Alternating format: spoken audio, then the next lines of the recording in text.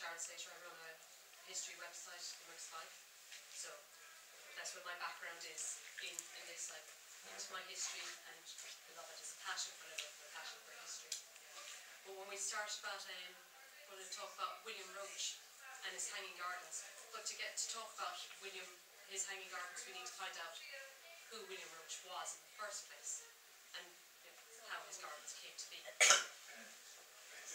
William Roche was born in 1775 into a wealthy Catholic family, and that itself was an interesting.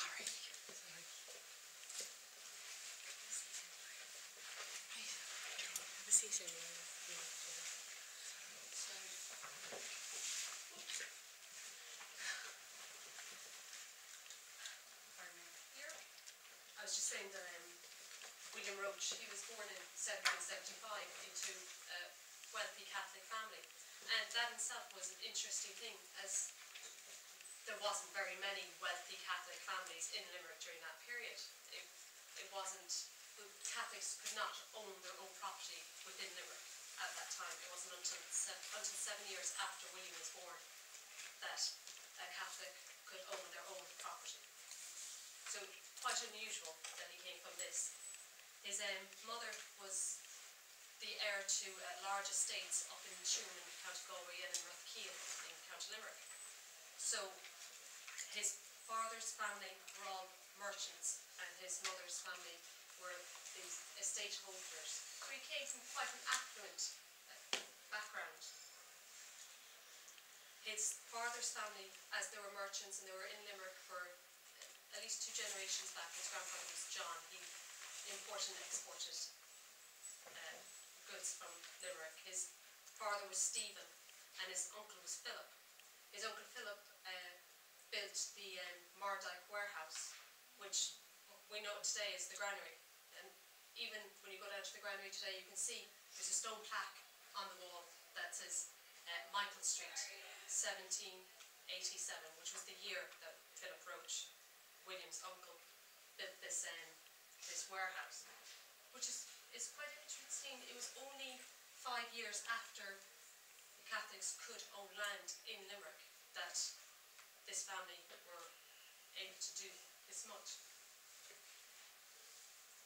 William had many brothers, and these brothers all went off to do their own quite interesting things. His brother George went to Bordeaux to set up a wine importers and exporters. After a few years there, another brother James followed George to Bordeaux. James was educated in France as well from the age of 15, but he followed with his brother into that business for a few years. This was a period that was, there was heightened political upheaval in France as well. It was coming up to the French Revolution. And as a result of James being in France in that period, he was arrested for being a part of the British Empire, being a British citizen in France, and he was imprisoned in France for 6 months. Eventually he was freed and came back to Ireland, where he went to Cork with his brother Stephen, and they set up a bank in Cork in 1800. William was still up in Limerick at this time with another brother of his, Thomas, and they followed the same suit as their brothers in Cork. They opened a bank, first in Charlotte's Quay in 1801, and in 1804 they moved. They had a big advert in the paper saying the Bank of Thomas and William Roche was to be opened on George Street, which is O'Connell Street now. And this is where we move on a little in their lives. This is where Thomas and William would set up their bank, and for the beginning of the gardens. Before I get on to where the gardens were, you need to know a little bit more about William again, because he was a very interesting character. He was a political activist. He was born the same year as Daniel O'Connell, and he was a good friend of Daniel O'Connell's. Whenever Daniel O'Connell came to Limerick, he would stay with William.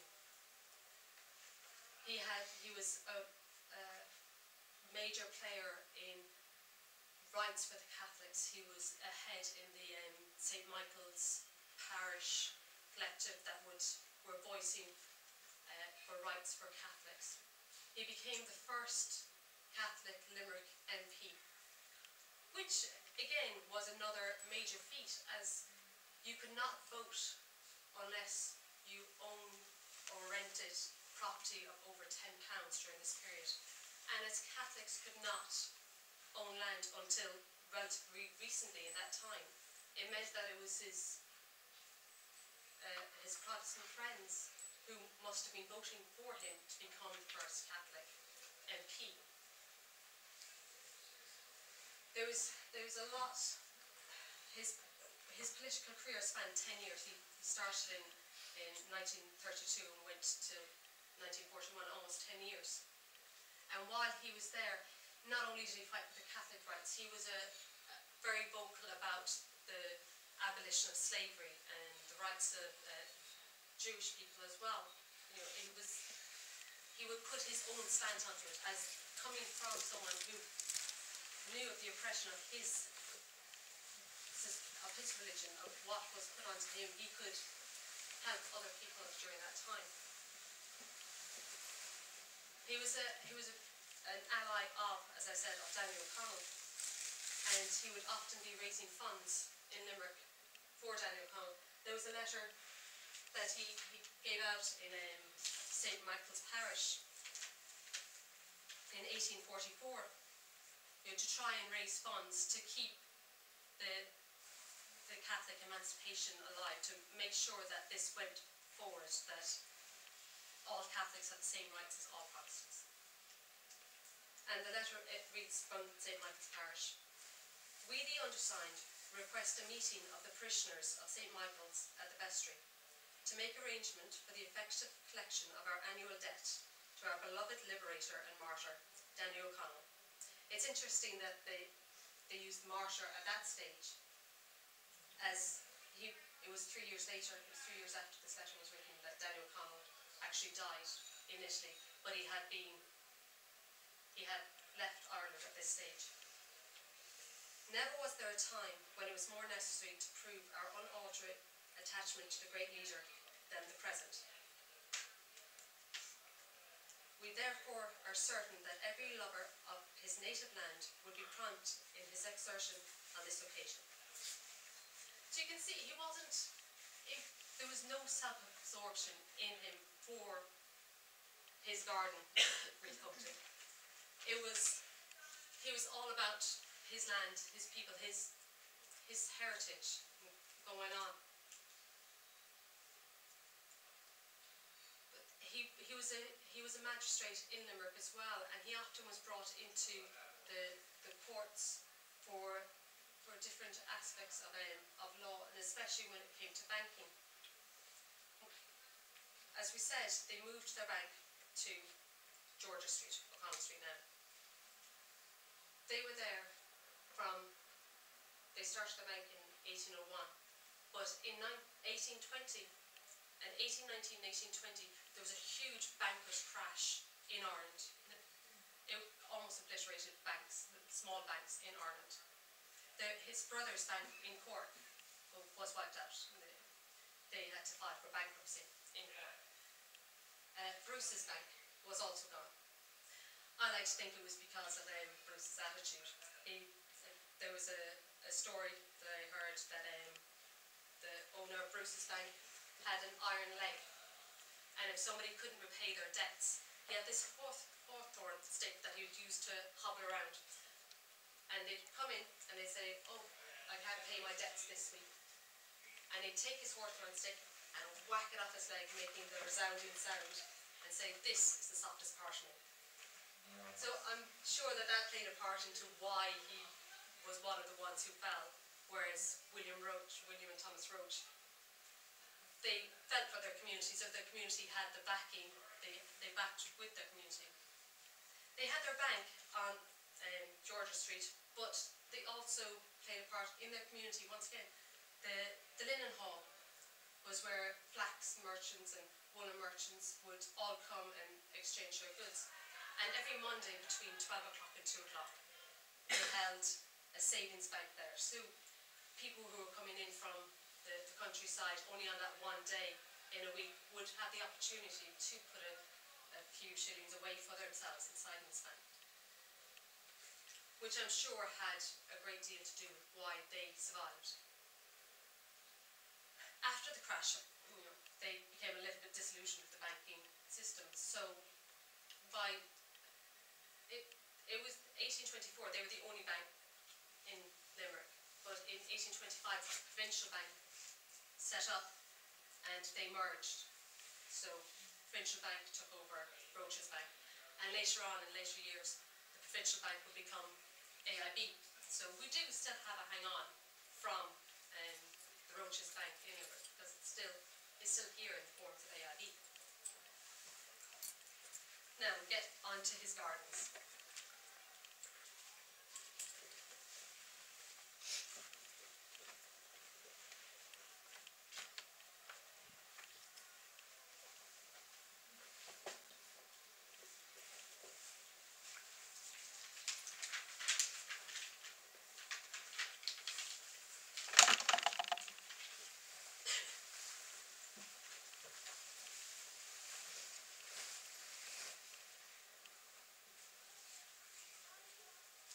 He set up his gardens almost as soon as he was in the new facility in George Street. It covered about an acre of land from the back of George Street to Henry Street. At the time, people were calling it a folly, but it wasn't a folly. He was a smart man. He knew how to manage his money. Even though this bank cost £15,000 to construct, which would be the equivalent of about €600,000. It wasn't something that he thought of lightly. He made sure that there was something that was going to come from it, apart from his own pleasure. He built stores underneath, and these he rented out to the city council. That they had a bond of £10,000. So he already had back almost what he had put into it, and it was a continuous lease on them as well. So it wasn't the huge folly that people thought it was going to be. I'll read a piece from the Limerick Almanac from 1838, which was written at the time when the gardens were in their fullest. Roche's Garden, Henry Street. The hanging gardens of Limerick bear testimony to the taste of their projector and proprietor, William Roche, Esquire, MP, one of the city's representatives. Those gardens extend from the rear of Mr. Roche's house on George Street to Henry Street, occupying about an acre of ground. They are formed on arches varying in height from 25 to 40 feet. Flights of stairs lead from one elevation to another. The terrace sides are 150 feet long by 30 feet wide. The central one is about 180 feet long by 40 feet wide. And the lower 200 feet long and 100 feet wide. It's hard to even imagine, though there's a lot of numbers there, there's a lot of sizes. It's hard to imagine the extent that was. Anybody who walks that length of Lower Glentworth Street from O'Connell Street to Henry Street you can almost imagine how the steps you'd have to take to get from one end to the other. Inside in the gardens too, though, it wasn't just a straight level, it was all on terraces. He had separate terraces for each of his separate gardens. So it was, even though it was an acre, it felt like a lot more.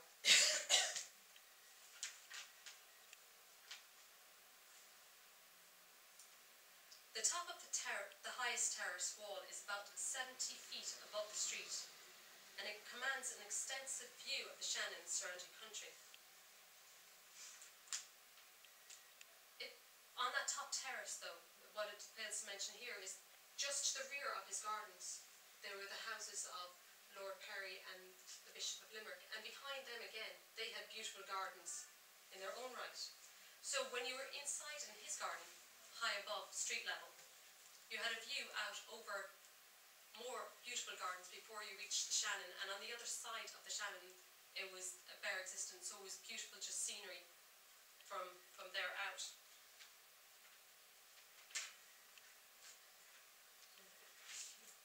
Just want to make sure I get right what it was that he grew.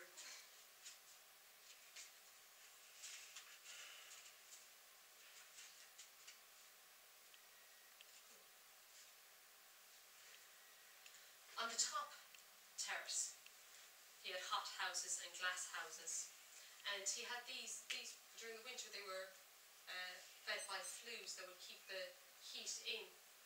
But the glass houses as well, they had a lever system on some of the windows to leave the heat out during the summer. And the mechanics was fantastic and very interesting. He had pipeworks going during the winter to pull the water down from the roof down through the building itself and into the sewers. But during the summer, he would block off these so that he could retain the moisture in the building, so that he would have plenty for his plants inside. And on that top terrace, in the early 1800s, he was growing grapes and pineapples and peaches and oranges in the middle of Limerick. I'm not sure if I've ever seen them grow in Limerick. You'd imagine one greenhouse here with them now, but he had an entire terrace of 100 feet with all these, And there were steps down then from this terrace to the next.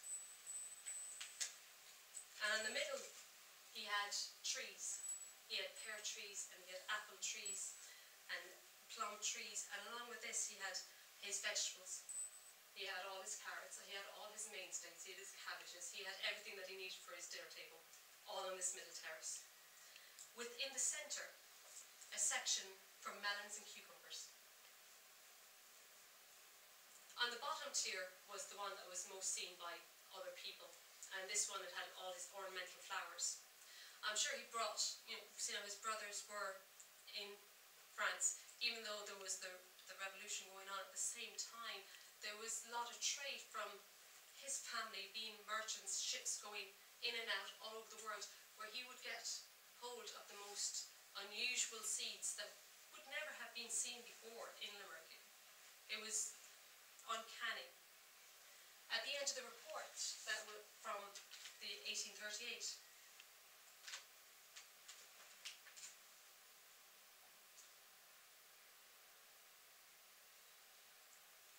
it said, in a word, visitors are presented with a ruse ou, or rather a resemblance to some of those fairy enchantments read off in Eastern lore, where the busy hum of men is instantly exchanged for some perfumed bowers of Arabia. It was so exotic, this creation that he had done inside in the middle of the city.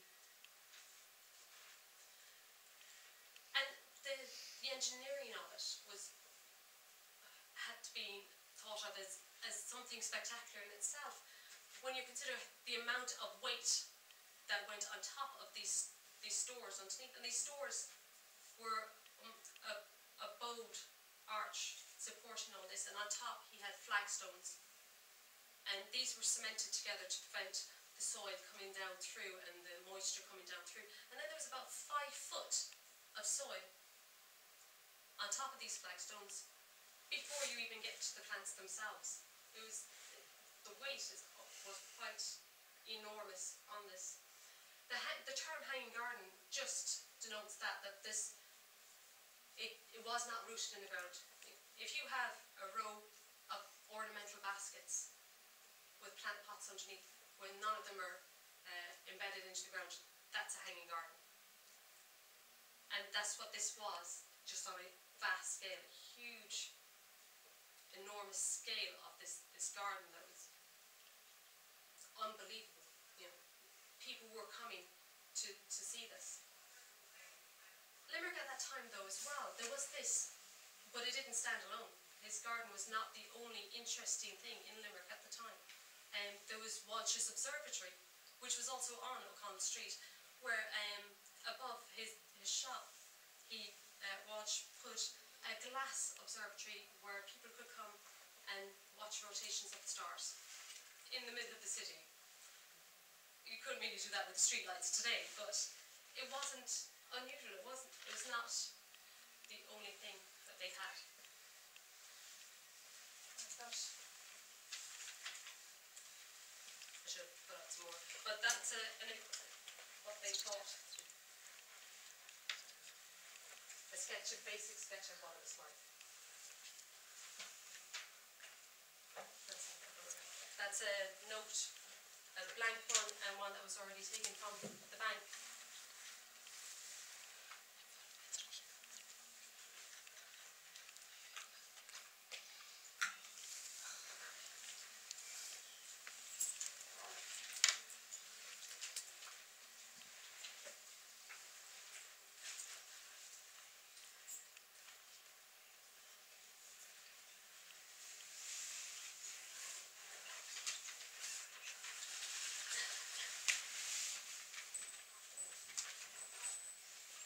It's only a pity we didn't have cameras back then.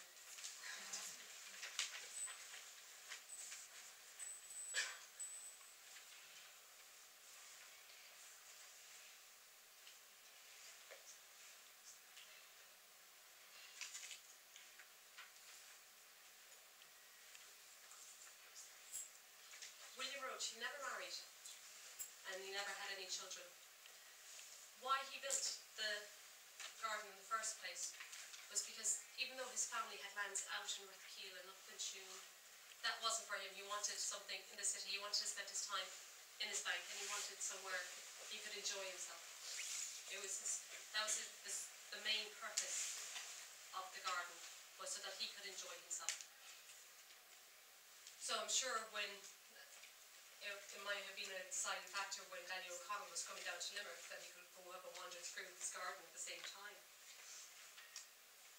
But he died in 1850, and himself and all his brothers and sisters, they all lived quite extensively. They all lived into their 70s and 80s, which, you know, for the time was another unusual aspect, that this family, unique in their ways, could have that sort of longevity. I'm going to read from his obituary that was put into the Limerick Chronicle. This morning, at his residence in Lower Glenford Street. By this stage, his door for his house was on the side of the gardens of the entrance. Instead of being on the face where O'Connell Street is now, it was on the side on Lower Glenford Street.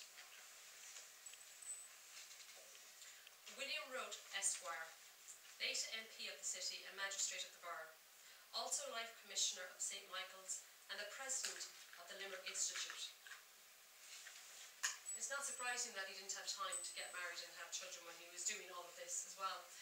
He spent some of his time in London too. He had a residence in London where he would be going backwards and forwards, trying to get, with Daniel O'Connell as well, trying to get the rights of representation from an Irish Catholic in the British Parliament.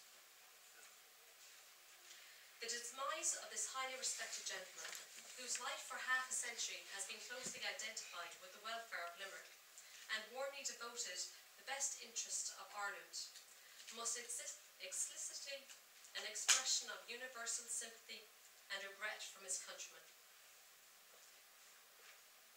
These expressions weren't just for his death.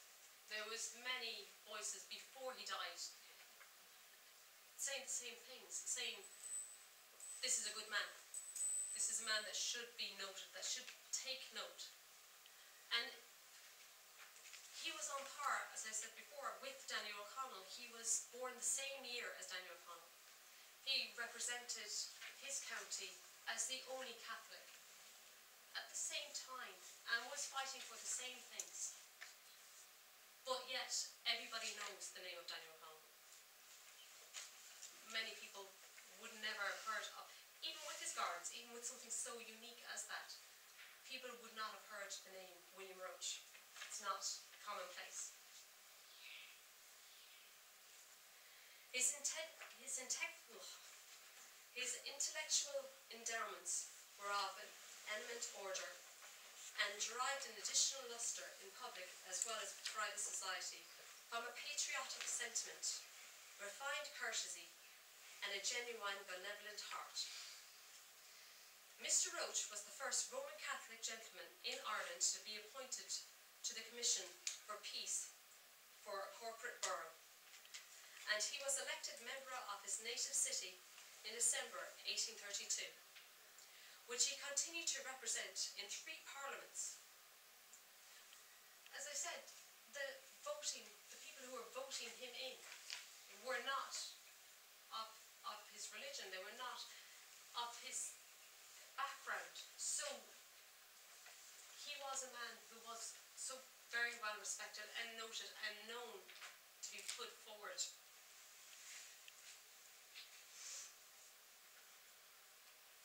Mr. Roche took leave of public life in July 1841.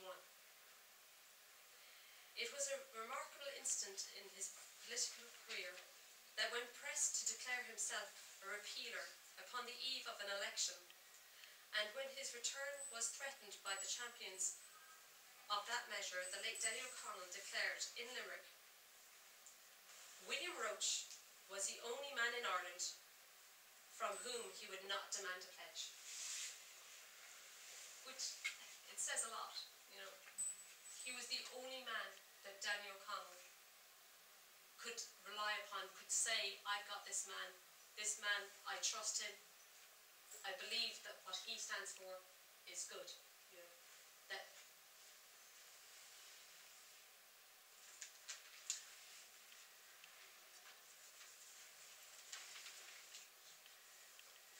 after he died in 1850, his gardens remained there for a few years, but he had no children. There was nobody to carry on the legacy. And they started to decay, as they would, with nobody tending. And soon they just fell in upon themselves and were removed. The stores remained there. You can see the arches of the stores. And these stores were known for how well they were built. And it was a testament to that during the Second World War, the Department of Defence decided that those stores would be a perfect air raid shelter. I'm sure it had to do with the many inches of flagging and cementing that went on, but that was over about 140 years after they had been built, that they were still seen as such a structural integrity that they could be used to defend against air raids.